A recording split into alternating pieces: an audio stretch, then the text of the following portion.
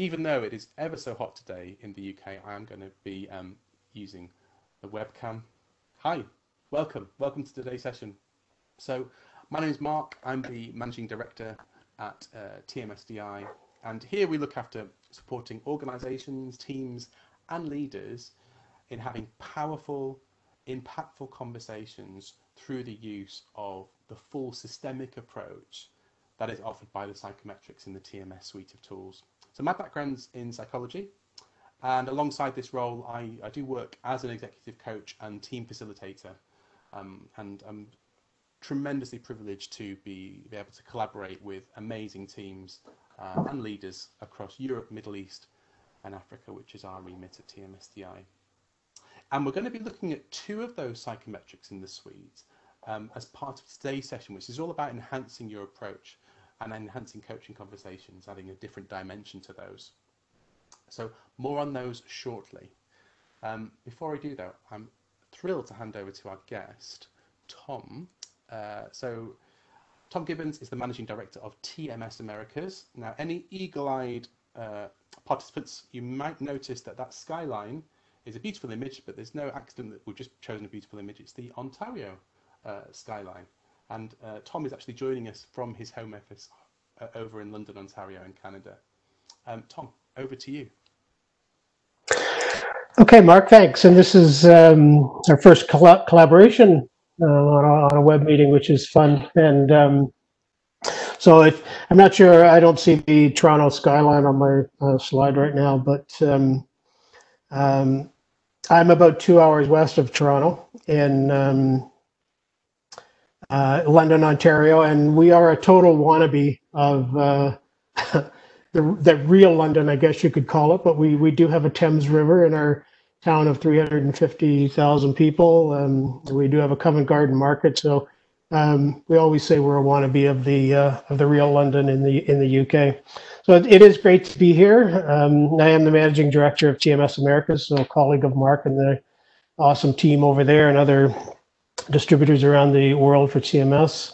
I've been around organizations longer than I like to remember. I spent 20 years in an organization, 12 of that in an ice cream manufacturing plant, which was a lot of fun, way to start a career.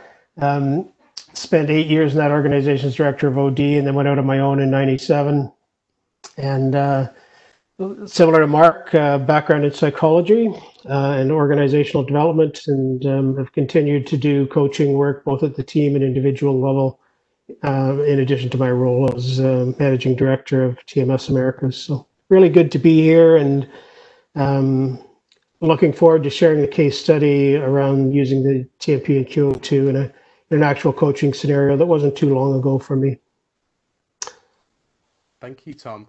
And just before we get started, thank you for those of you who just highlighted that there is a little bit of an issue with the sound. Bethany, thank you for mentioning this.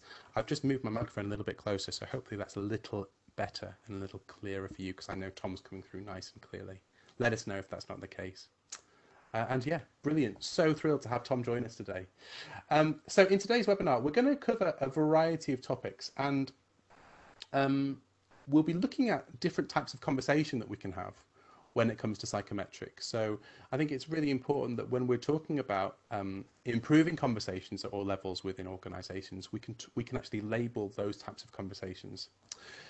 We'll look at the idea of using psychometrics, and particularly these profiles, to generate coaching questions. Of course, the coach is only as good as the questions that they're able to ask. So we'll look at how can we do that in a really effective and efficient way.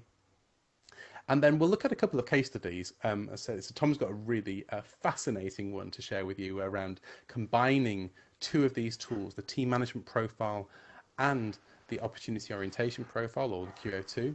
So, and then also I've got one that I'd like to share as well, which is around a critical team decision, in which we also use both of those tools as data to enhance a coaching conversation.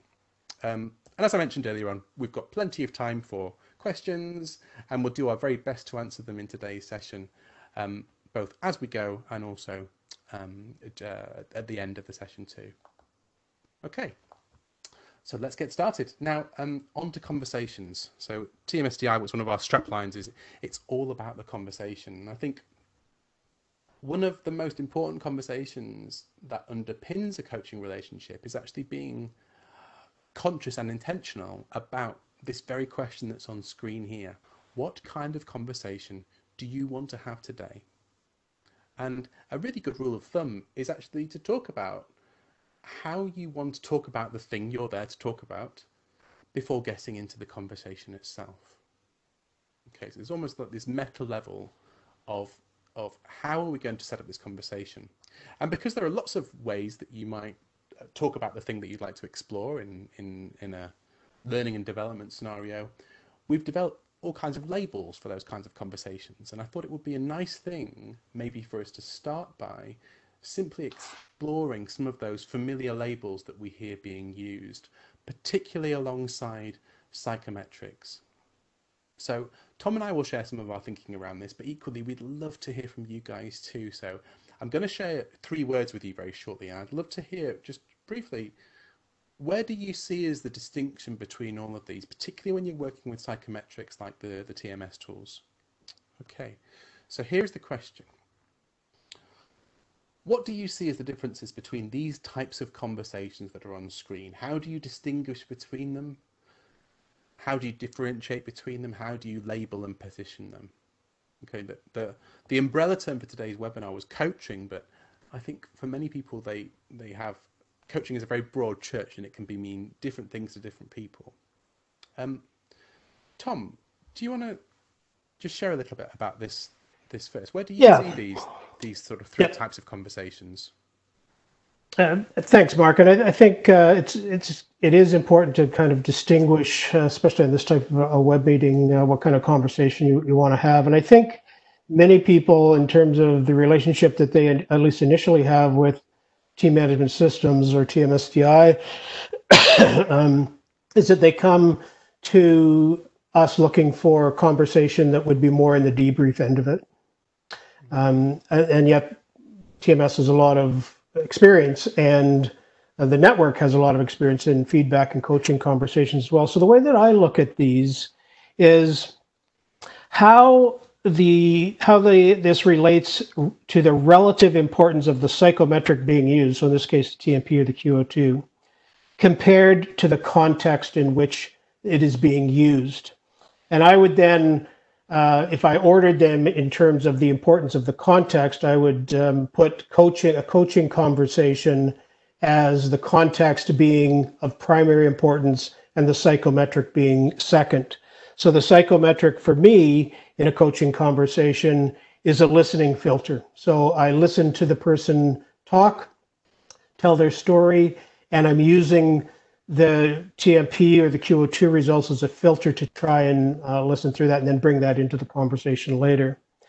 Feedback, I use the psychometric as part of the explanation for what the feedback is. So feedback is always related to some kind of a context, and the psychometric, TMP or QO2, is part of the informing language or informing concepts that might explain why this type of feedback is being provided.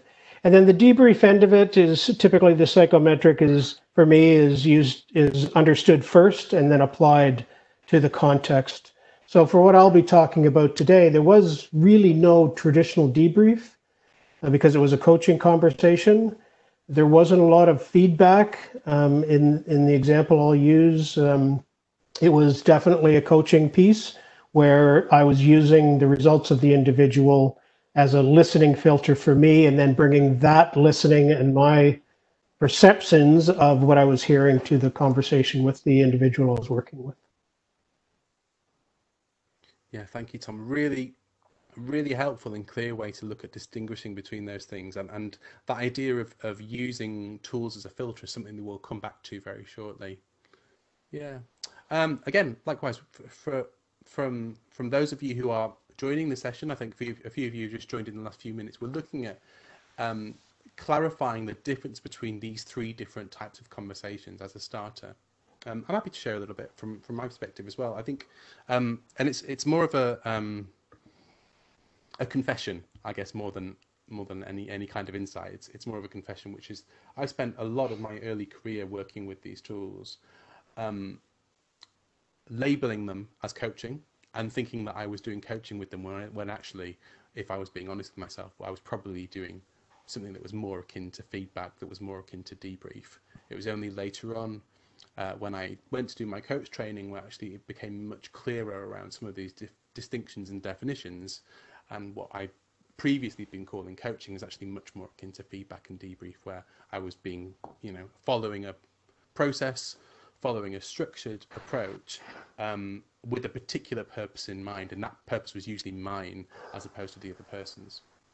I think a good rule of thumb and some ideas that can help clarify a lot of this is asking yourself, or having, when you're getting back into that conversation of what kind of conversation are we having today, that question. Number one, who is leading the content? Is it the facilitator or the coach or the mentor or whoever, whatever label you choose to give yourself, or is it the person who's on the receiving end of having the profile? A second question which can be helpful here to differentiate between these three types of conversations is, where are the questions being generated from? So typically in coaching, the questions may well come from the profile, but very often they will be generated from whatever the coach is hearing and reflecting that language back to the individual. And then also another question could be, who is driving the purpose of the conversation? So starting with a particular purpose in mind, chances are probably it might be more towards feedback or debrief, unless it's already been predefined by the two individuals, in which case it could well be coaching. Okay. So yeah, I think it's very, for me, the distinction between these is often around who is driving, who is leading the conversation. If the conversation is being led by anyone else other than the end recipient of the profile, it's probably like a feedback or a debrief. And that's really important for people to know, because those types of conversations could be enormously helpful and really, really useful to get into the depths of the profile, get some really rich insights there and help somebody uncover some new learning. Whereas coaching can be quite different and might well involve putting the profile down and focusing in a more pure way on the individual and what they're sharing or want to contribute. Okay. Yeah, Mark, can I just interject here for? Yeah. I think your as you named it, a confession, I think is important, because if you think you need to do a debrief of, like as we've described it, a debrief when you're using, let's say, the TMP or the QO2 in a coaching process, then that, if you were going to call it a debrief, it's certainly not the traditional type of debrief that typically we would provide in accreditation or something like that. And I think it's important to be very careful with that, because you do not want the psychometric to take over the conversation at the expense of the individual's context. And we've got a lot of experienced coaches here. I'm sure that's well understood. Yeah, and I think back to the confession. That was absolutely where I was coming from.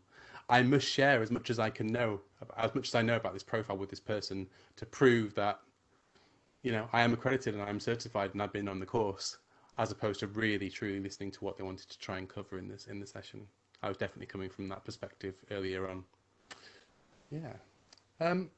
Should we move on and take a look at sort of generating questions and ideas for generating questions then in that case? So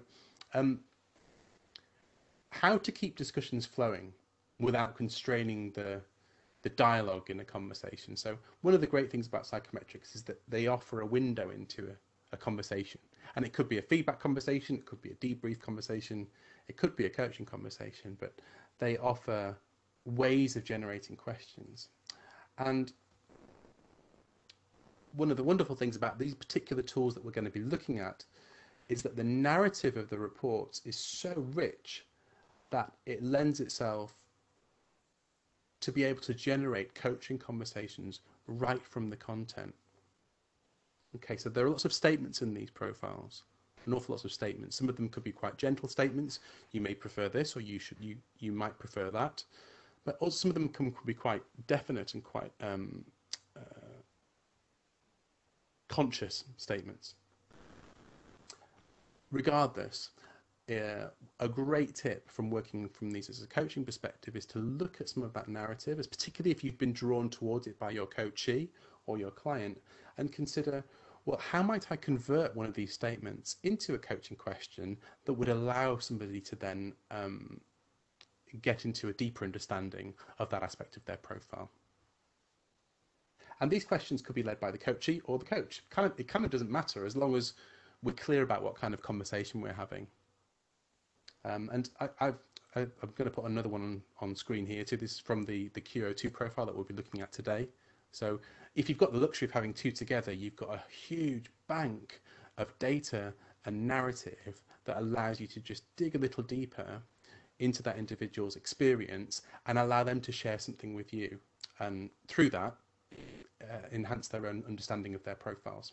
I think an analogy I often use with these is that the profiles, whatever profile you're using, it's like a thread that can weave a conversation together. So if you're having more of a feedback style conversation, that thread might be something that you follow quite closely in quite a structured way, in quite a consistent way. Whereas you might well find in a coaching conversation that you find yourself putting the profile just down or to one side as your conversation heads off on a different journey based on what's come up in the coaching conversation.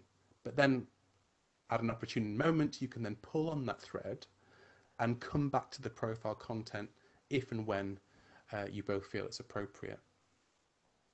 Okay, so a top tip is to look for questions in the data or in the narrative that can help enhance your conversation. Yeah. Anything you'd add to that, Tom?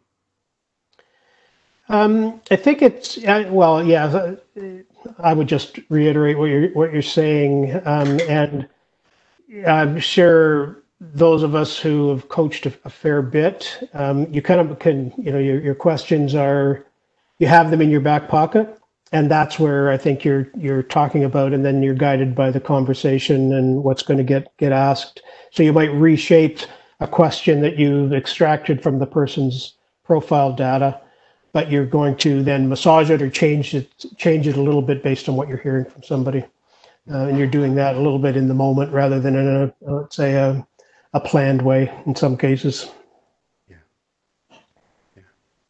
And I guess a classic example could be, and this happens quite a lot if you're working with the profile, I'm sure those of you on the call will have had this, where people actually bring you straight to a page that's really resonated with them, or a chapter or a paragraph, and they go, look at this, this is totally me. And that's a wonderful gift in a coaching conversation because it's a window into exploring a little further. They might be pointing at one of these paragraphs that are on the screen here and say, oh yeah, I totally agree with that. And then of course, all you need to do is ask, well, tell me more about that. And that will lead you on to a coaching conversation. Yeah, absolutely. And for me, Mark, if I had to make my own confession, where some of these, because they're very practical points, is my preferences are in the inner wheel of upholder maintainer. So introversion, creative beliefs, and structured. So I can have a tendency to get into the netherworld, or the philosophical world of what's the meaning of all this.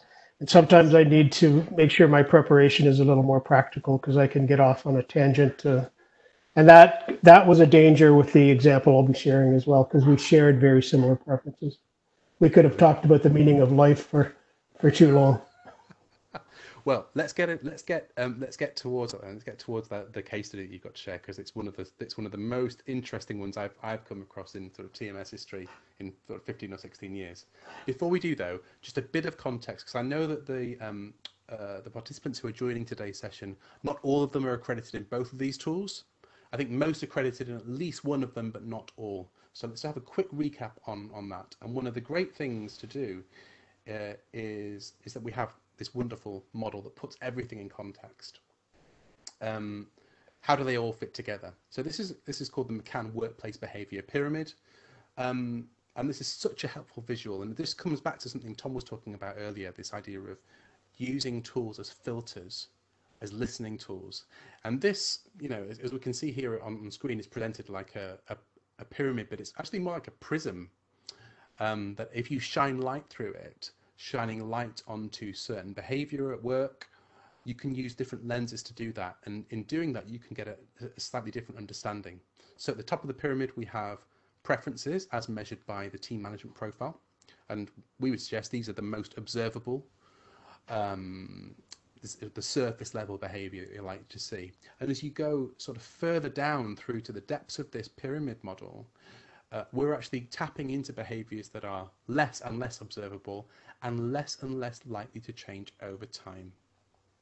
Okay, so we're going to tap into two of these different lenses today, but thought this is just a helpful way of putting behavior into context, and we can see here we've got 3 tools that allow us to do that. Now, with the team management profile, we can break those down even further, so we have 3 almost sub-lenses to look through. We can look through the lens of the types of work and have conversations about purpose and priorities and the work that needs doing and the work that I prefer and you prefer and we have to focus on. We can also have conversations about behavior and looking at those 4 work preference scales, looking at preferences and the full spectrum of behavior that might lie across all 4 of those areas. And then finally, we have the lens of team management role preferences with that model on the right-hand side, looking at to what extent do I have a combination of preference towards certain tasks and certain behaviors at work.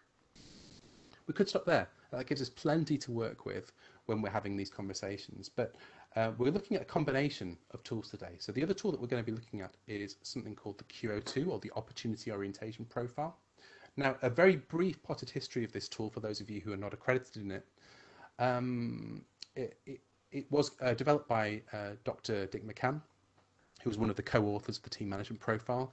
And in his work with the Team Management Profile, he found that there were other factors at play. And so he turned to what else could we be measuring here? And in doing that, he studied the work of 2 psychologists who were responsible for a tool known as the Big 5.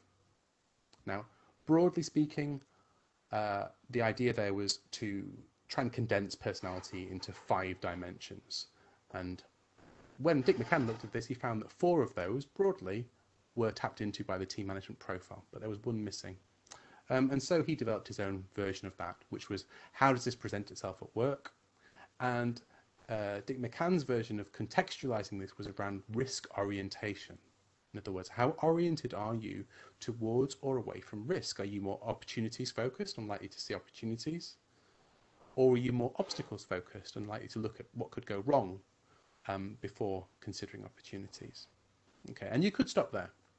However, Dr. McCann went off and developed a series of really interesting subscales. So not only does somebody get a sort of overall measure of opportunities versus obstacles balance, but then a score as a percentage around these 5 subscales, moving towards goals, multi-pathways, optimism, fault finding, and time focus. Okay, that is absolutely, in a nutshell, the 2 tools that we're going to be looking at today. And with all that in mind, I'm going to hand over to Tom now to look at a particular scenario. Okay, thanks, Mark. So this is the nitty-gritty of things, and most of the coaching work that I do will fall into one-on-one, and it's developmental coaching. Back early in my career, I did a fair bit of what I would call fix-it coaching. You know, you get a call from a manager and say, "Can you fix this person?" And now I've kind of gravitated more to developmental one-on-one and then team coaching as well. But in this particular case, it was a new senior manager, small boutique branding and marketing firm, so a very small organization. And the person wasn't sure if they fit in the role or needed to find a way to add more add value that was more closely to match their skills, but also that matched how they described it, like who they were in the work world. And the coaching framework that I often like to use is, I'll set it up. We do the onboarding piece, which I'm sure everybody's familiar with, and then I'll do 3 one-hour coaching calls with options for 2 more sets of calls. So it could be a potential of 9 coaching calls. But we have a check-in at each of the 3 calls and say, okay, how are we doing here?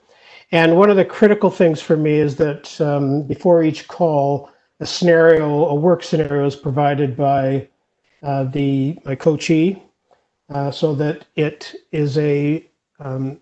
illustrates the goals that we're trying to work towards, as an actual example from their work world.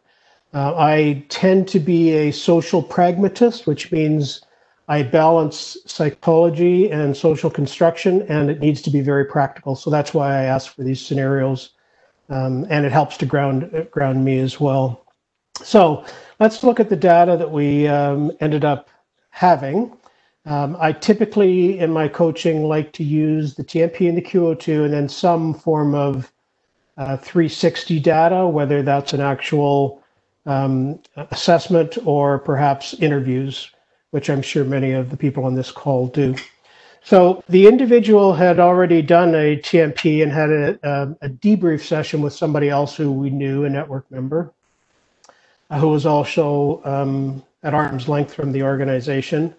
And this is the results from the TMP. So reporter, advisor, outer wheel, and quite high net scores. So the global distribution is at the bottom there. So first of all, you've got a relatively unique profile in that outer wheel reporter advisor with very strong net scores. So you don't see a lot of these preferences pop up. Those of you who work with the TMP will probably recognize that. The lucky thing for me is, as I said earlier, my preferences, well, lucky to a certain extent, my preferences are introversion, creative beliefs, and structured. So in the maintaining area, but in my immediate family, my partner and spouse has outer wheel reporter advisor preferences. So does my daughter, and so does my youngest son. So while we may have kind of a freakish family preference-wise, when I saw his results, I thought, well, yeah, I can have some experience with this, and I was able to rely on those stories.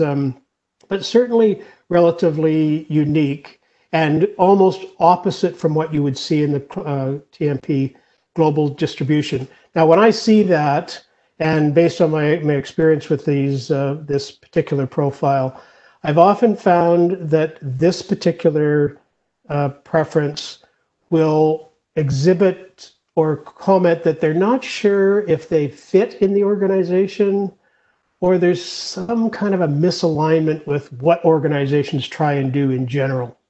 And it's almost a philosophical difference between what they're put on this earth to do and what organizations are put on this earth to do.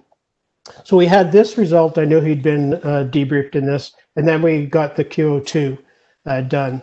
And when that result came up, Mark, if you can move us to that, it was like, whoa, boy, we have some really unique data.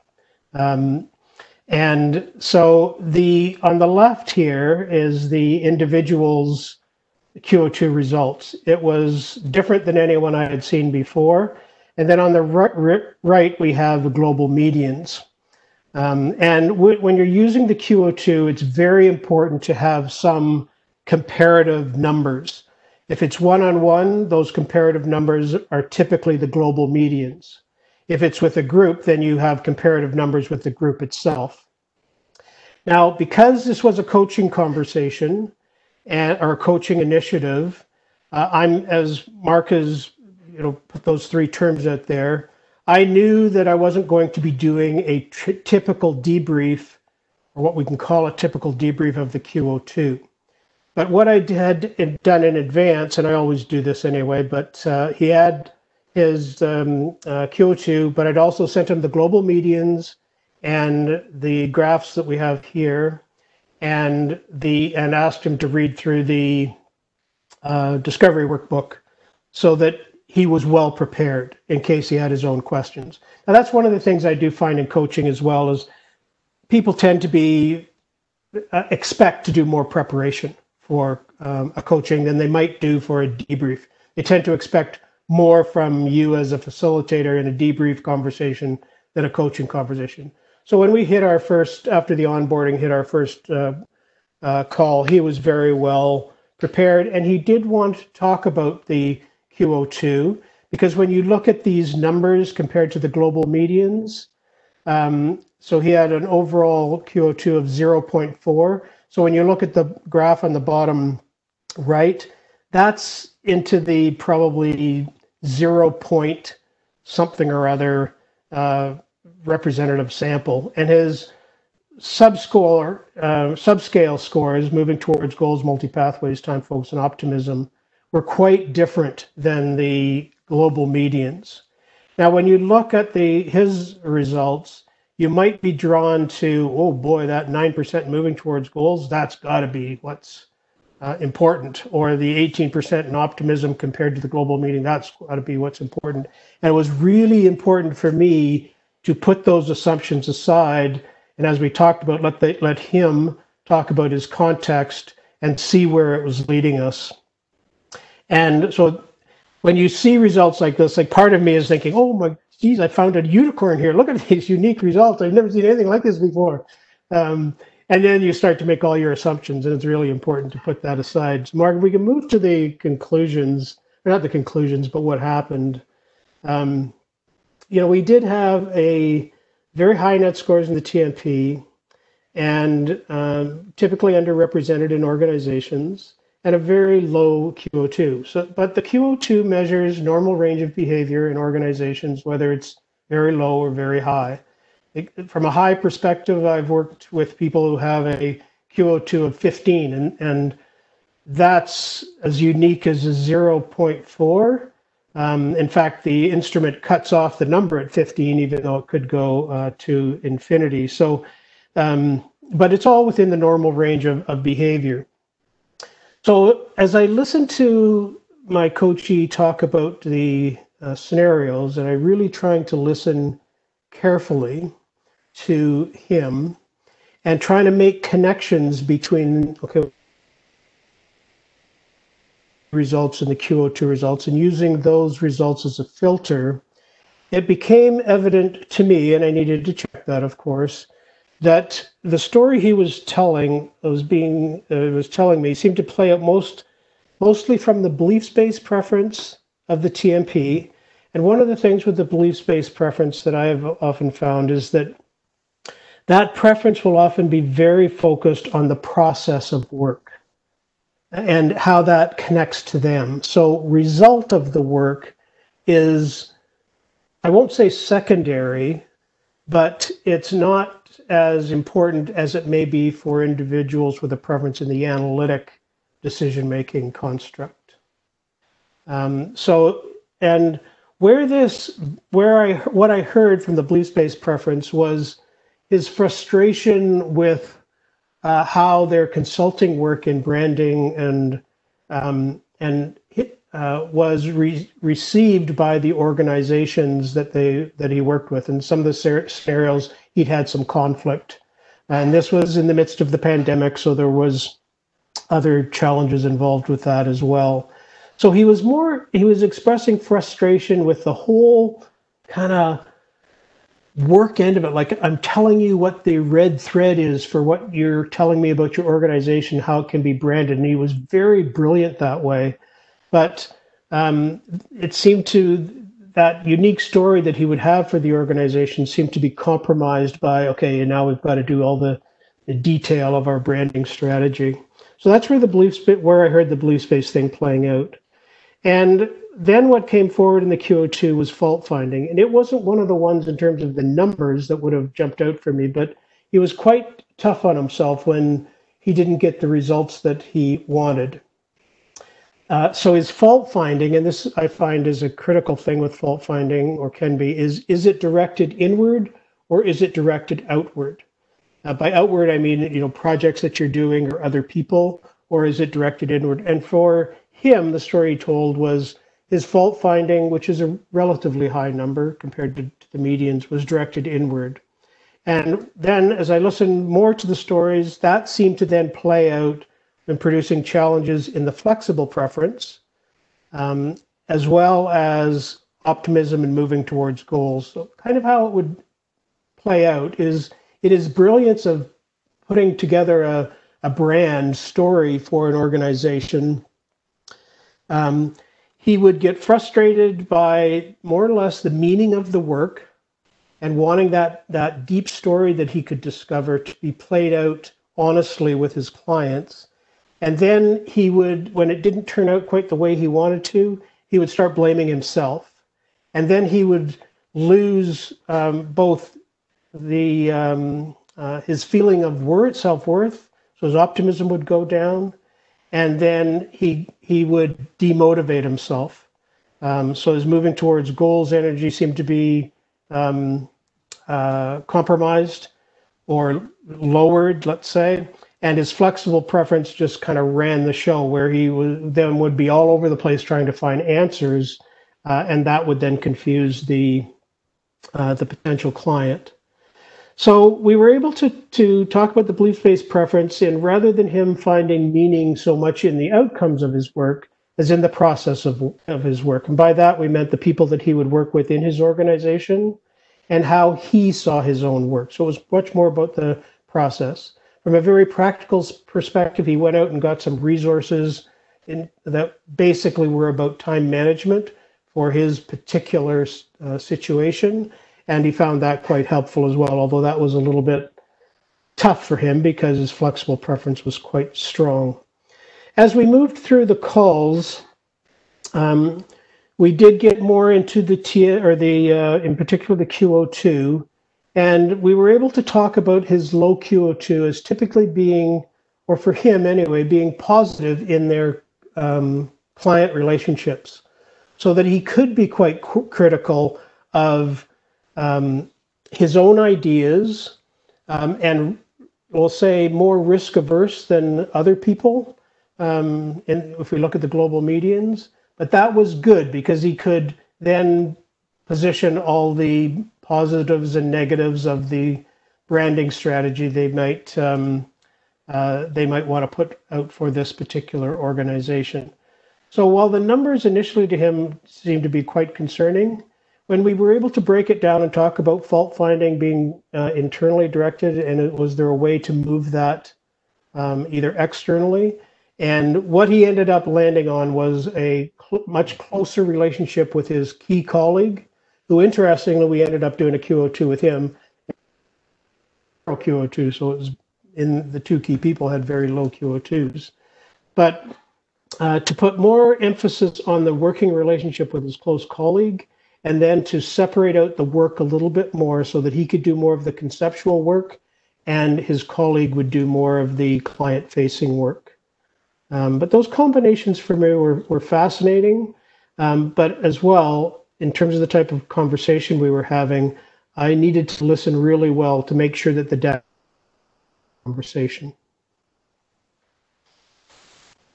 And we ended up only doing 3 calls. We are going to do a follow-up call in the fall, and he actually wants to do the QO2 again, and we'll see how that plays out. But for me, I really like the TMP QO2 together because one of the things that there is no correlations between these two profiles. So for instance, you can have a high QO2 or low QO2 anywhere around the model. Many people will make the assumption that north wheel TMP preferences will have high QO2s and south wheel TMP preferences will have lower QO2s. My preferences are in the south wheel. I have a QO2 of 3.9, so higher there, but there's no correlation. So you can have 2 people with thruster organizer preferences, one with a high QO2 and one with a low QO2. And the conversations that you can generate around that can be just absolutely deeply insightful for people. That's a one-on-one example. Mark, do you want to talk about your working with 2 people? Of course, thank you, Tom. Before we do, I've had some comments coming in already saying this is really interesting. Yeah, thank you for that, Tom. As just as you were talking about there about the inference that these 2 things could link to each other and might be predictive of one another. So, in other words, a north wheel team management profile shape would lead to a very high QO2 profile. Absolutely not the case. All combinations are possible, and the neat thing about this model is that this idea of you can see behavior filtering through from the base of this pyramid right through to the apex of the pyramid. So in other words, that the overall behavior that you might see at the team management level will have already been filtered by that individual at a risk orientation level. So that thruster organizer preference could be driving things and projects and people forward towards opportunities, or it could be about locating and finding faults and problems with things at the same time. The same amount of energy could be applied, but it would come through as slightly different behavior. So it is worthwhile looking at those combinations. And if you've got the luxury of having the data, really, really helpful. One of the things I wanted to ask you, Tom, before we look at the other scenario is, I'm conscious you were talking there about the the individual saying that they were a little alarmed by the results when they saw them. How did you manage that in the conversation? How did you manage to get them to understand that in a different way than going, "Oh my gosh, this looks odd"? Yeah, well, I do find the QO2 material, especially the workbook that comes with it, very helpful because it does position into the the history and development of it very well. So it talks about it in the normal range of behavior. But it's also, for me, when you're in a coaching discussion and why you. So he said, well, what does this mean to me? You're looking at a 9% for his result and an 81% meet. He said, like, is this bad? And I said, well, I mean, you're here, you're working in an organization, the organization's doing fine. So let's just talk about what's going on for you, and then we'll see what the meaning of this instrument has, rather than taking on the meaning of the instrument first. So you had said earlier, sometimes, you put the profile aside. And I find with results like this, or very low or very high, it can be very important to put the profile aside and then focus on the context and then interpret the meaning of the profile through that context. And then it normalizes it more than the numbers might. Yeah, really. And he was fine to let it go. And I think this because. Go on, Tom. Go ahead. I think there's something about human nature, isn't there? Is when you look at numbers and you look at data, the automatic assumption is that low means bad and high means good. That's right. And when we do accreditations, I'm sure you do, that's one of the things that we will point out, that people make that assumption. But if you've worked with somebody who has a TMP of 15 and somebody who has a TMP of 0.4, they both have their wonderful parts to it and both have their huge challenges, just like all of us do. So it's important to hear the big story that they have and the importance of those stories, and then interpret the data through that story rather than the other way around. Thanks, Tom. We've got a question here, actually, just before we move on. And this is from Paul. I'm just going to tab back to this so that you can see the combination. We were looking at there's a lot going on with this case study. There's the initial piece of information with the team management profile that Tom covered. We've got some really quite rare and also quite strong preferences coming through here in the team management profile data, combined with that QO2 result. And Paul's question, Tom, was, did you do anything to cross-check that he had not misread the questions in order to get this kind of result? Did you do anything there? Any kind of checking in? Well, my check-in in those cases is if so, there was nothing concrete. I go in with the assumption, and this has a lot to do with the preparation or the onboarding end of it. When you talk about the profiles that you're going to use, and I find this typical, is that you trust the person, especially in a coaching scenario, because they are interested in the data. But for me, in a coaching situation, the only check I would do is, are they interested in the data and are they asking questions that would be relevant to the data? Somebody who is, let's say, tried to fudge it or something like that, they're usually not that interested in the results. This person was very interested and had done their preparation very well. So in that case, I was fine with, very confident that it was accurate data. Thanks, Tom. So I've got a cheeky question here. It's been labelled as a cheeky question by the person that's asked it, Rhodey.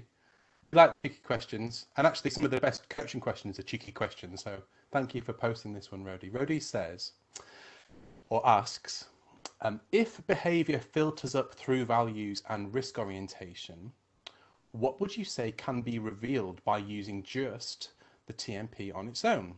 What you were talking about today appears to be much richer. Do you want to take that one first, Tom?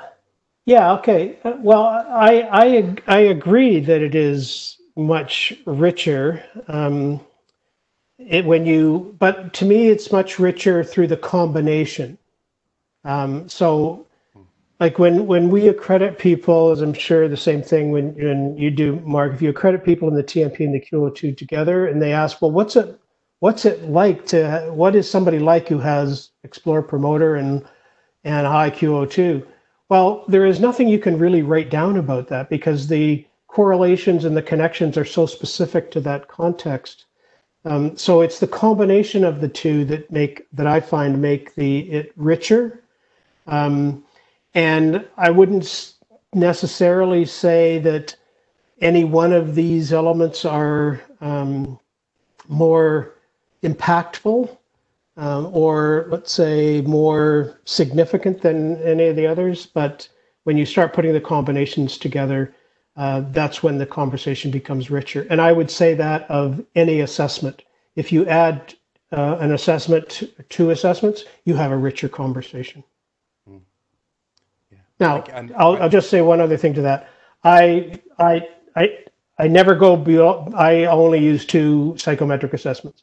I know I've heard of some people that use 8 or 9 assessments, and for me, that's just impossible to work with. And I find it starts to dictate the story too much. Yes. Yeah, I'm glad you said that because I think that's sometimes the challenge here when you add up so much data, it starts to it's exactly like adding lots of lenses into a pair of glasses. It starts to cloud your vision about what you're actually looking at. And so it's helpful to have some clarity, but yeah, too much data can often then start to drive you down a particular course, and maybe you might over prepare or overthink what is the story here, what's being presented, as opposed to what the true story is from the individual themselves. Brilliant. What's your thoughts on this, though, Mark? Yeah, my take on Rhodey's question. I think, well, for me, all of these tools, they're essentially mirrors. I'm a big fan of the the sort of systems coaching approach and constellations, and regardless of what you're looking at, all of these things are mirrors that you can show to somebody, and in that process you can reveal behavior to them that they may otherwise be unaware of, or you can reveal motivations to them.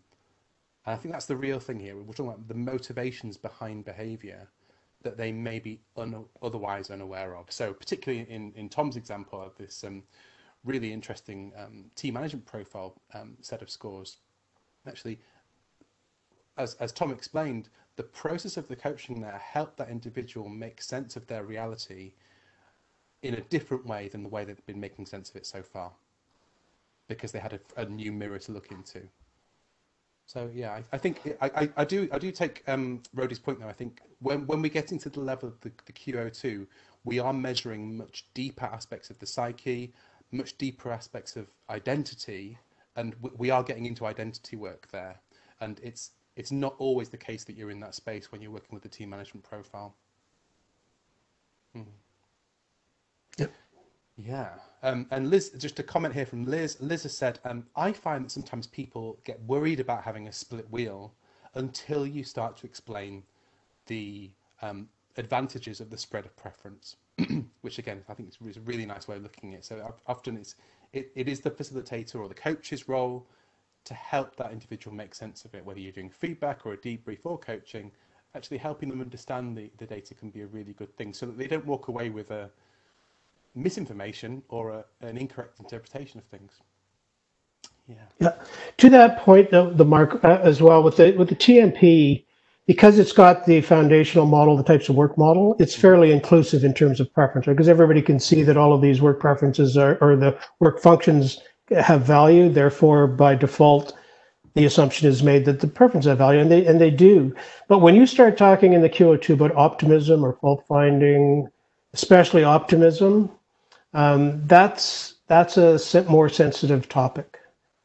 So you are at a different level of conversation. And one of the things we find is that if people are very comfortable using the TMP, if they think using the QO2 is going to be just like the TMP, it's usually a shock that the conversation is at much more deeper level.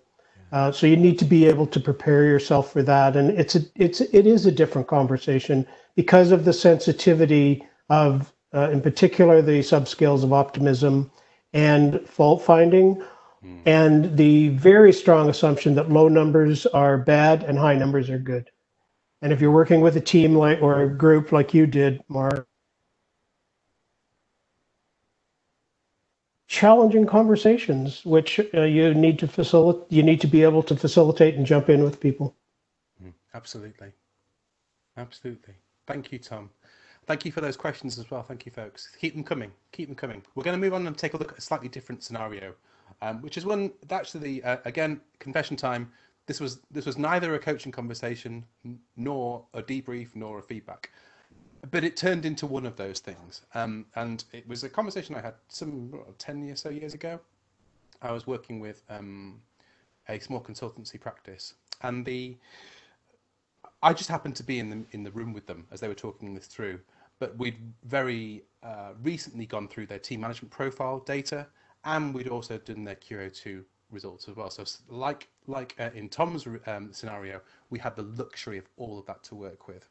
And here was what was going on. So these were the two founders of the company we were talking to, and one of them had gone away to a networking event. I think it was on a ship or something. It was one of these really incredibly exciting and very luxurious networking events where you all gather together for 3 or 4 days and have a series of conversations. And they've come back to follow up and tell their business partner, about how things had gone. Now, in their mind, things had gone amazingly well. And actually, they'd had a kind of earth-shattering conversation, which they believed, and in their words, was going to transform their business. It was going to take them into the next level of where they wanted to be in terms of growth, in terms of their vision for their consultancy practice. And they'd met somebody who was so enthusiastic about what they were doing that they had offered to merge the two businesses together and combine forces and create something much bigger, much better. Their colleague, I was watching them on the other side of the table, was noticeably quiet and was sort of sitting back and kind of going, yeah, yes, yeah. And before I tell you what happened next, I'm going to show you some of their data. So again, in your chat boxes, names have been changed to protect the innocent here, so this isn't their real names, but let's call them Andreas and Christina for now. What are you noticing so far about some of these? What are you noticing so far about potential differences between these two incredibly successful consultants? Tom, how about for you? Is there anything jumping out? Well, I've got kind of the classic north wheel, south wheel piece, share the analytic and flexible, but extroversion, introversion. So the explorer promoter, I'm assuming that was, well, here I am making an assumption, right? I'm assuming that the explorer promoter was the one that saw all the ideas. Could be dead wrong. And Christina, controller inspector, wanted to, make sure that idea would work before jumping into it. But your description, if it is those two, the classic. I am wrong? I'd love to say you were, but you're not. Absolutely correct. Okay. Absolutely. Yeah. Correct. So it's often a classic challenge between north and south wheel preferences. Let's jump in from the north wheel and let's check how deep the water is before we jump in. And an interesting thing that was often sort of just as an aside note here, there's often an assumption that people with similar preferences will use that as a point to build a relationship, whereas actually the reality in a lot of cases is that similar preferences can very often butt heads. They'll just butt heads in a similar way. So in this case, these two individuals, brilliant together. Wonderful working team. They were quite a larger team than this, but even just if you consider them as a team of two, they cover so many different areas of the wheel between them, and they meet around the analytical piece, as Tom was just saying. And yeah, all of their big discussions and heated arguments were all around each of them trying to convince the other, using research and pros and cons and evidence, that their point of view was the correct one. and very often it would end up as stalemate because it was a very interesting to observe that analytical preference being used in that way.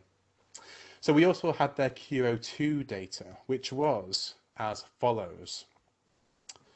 So we have Andreas on the left, who was the Explorer promoters we just remembered there from just before, and we have Christina on the right-hand side with the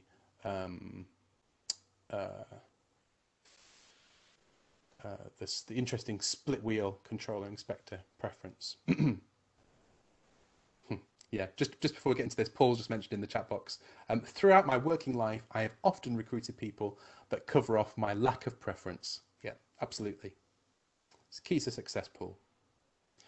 Yeah, so Tom, what are you noticing here? What are you seeing? Well, so I'm seeing results that would amplify the assumptions that we typically make about the QO2 and which I would imagine in your perspective, you've got to, I won't say work against that, but make sure that you're don't enhance those assumptions and then direct it towards the conversations themselves.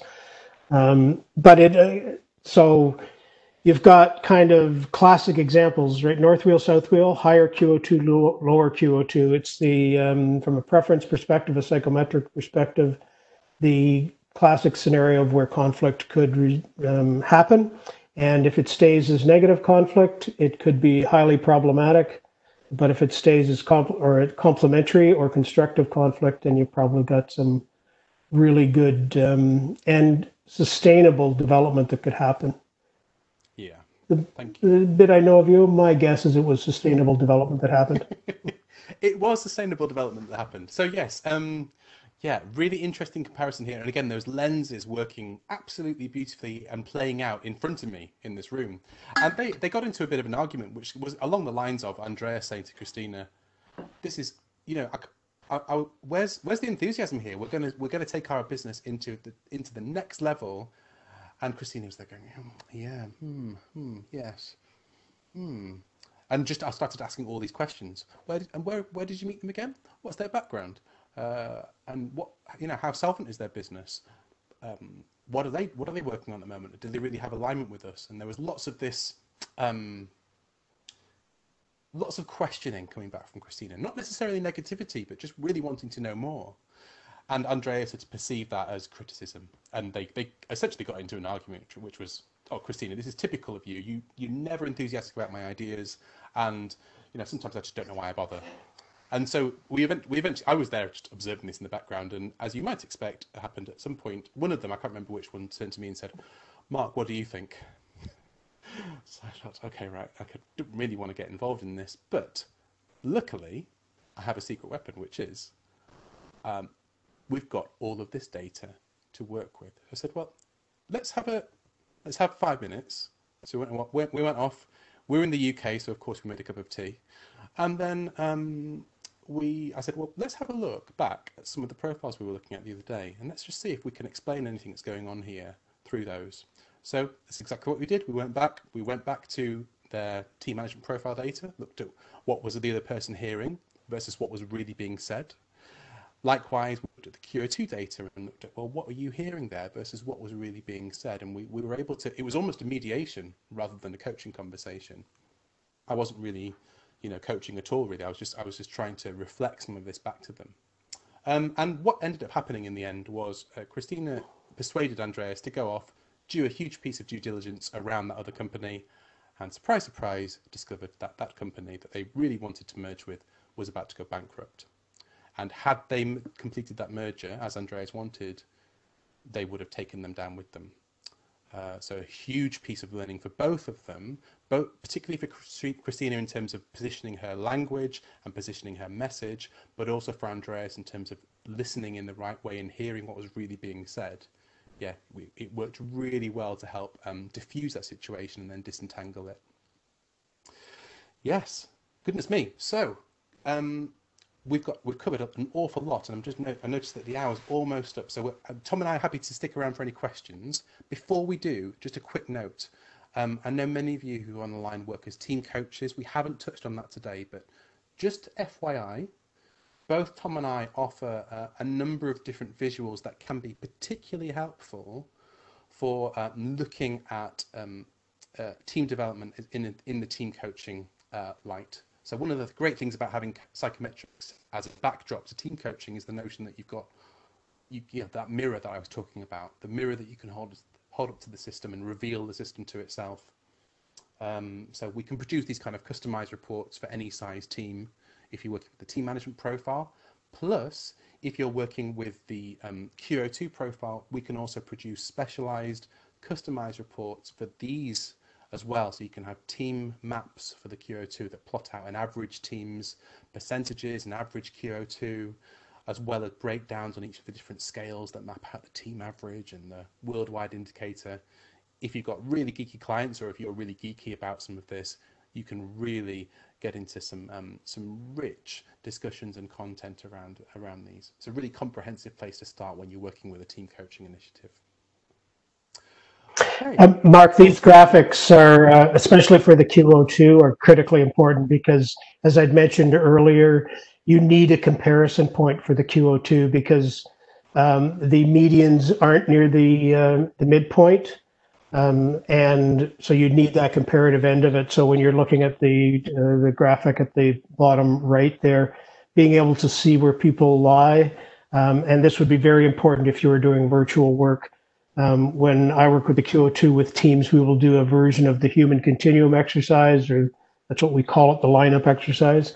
Yeah. For virtual work, this graphic for the QO2 is critically important, probably more important than for the TMP, because you really have to have something to compare your data to. And with a team, this helps do that. Yeah, super important to be, and as we can see, Tom mentioned this earlier on, 100% is not best, and 100% is also not the average, as we can see on some of these charts, and so you can get that sense of relativity around all the different scales with these customized team reports.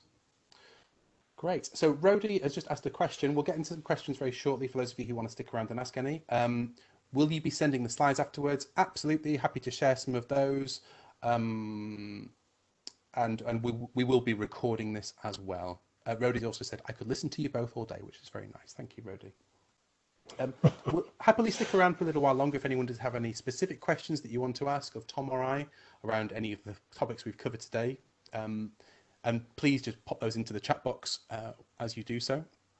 In the meantime, just a few dates for your diary. We have accreditations running in all of those tools across August, September into October. We've also got a special digital body language webinar coming up on the 4th of September. Look out for more from our team on that if you want to join us for that one. We're going to be talking about this brave new world that we find ourselves in of almost exclusive remote working, and what does that mean for us in terms of language and body language? What do we lose? What do we gain? Tom, how can people find out more about what you do if they're hearing you for the first time? Yep.